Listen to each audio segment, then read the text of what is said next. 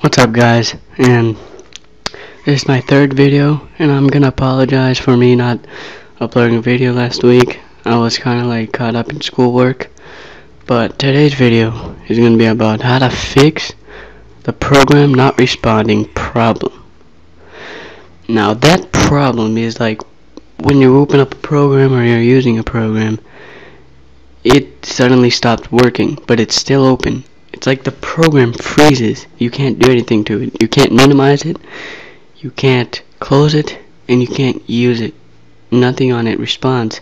Hence the term program not responding. I'm going to tell you how to fix that without turning off your computer. Alright, so let's open any program here, just for an example. Alright, I got iTunes open. So let's say this stops responding.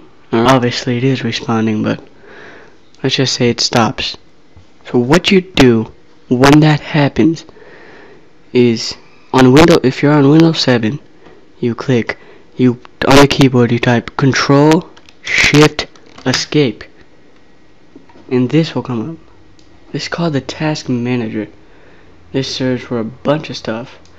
You can see all the applications that are opening at the moment, processes, services, and a bunch of stuff. What you want to do is you want to go to iTunes, the program that is not responding. You want to right click it and then click go to process. Once you're here, all you have to click is end process here on the right bottom corner, and then click end process again, and it closes the program. Another way to do this, on Windows XP, you would have to press Ctrl Alt Delete.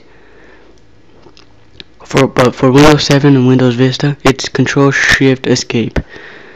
Another way to get this task manager open is by clicking on the taskbar and going to Start Task Manager, and it's open. Then you can do the same thing I said before. So guys, that's it for today's video, and I hope you like it. If you like this video, please subscribe, comment, rate, etc. Thank you for watching.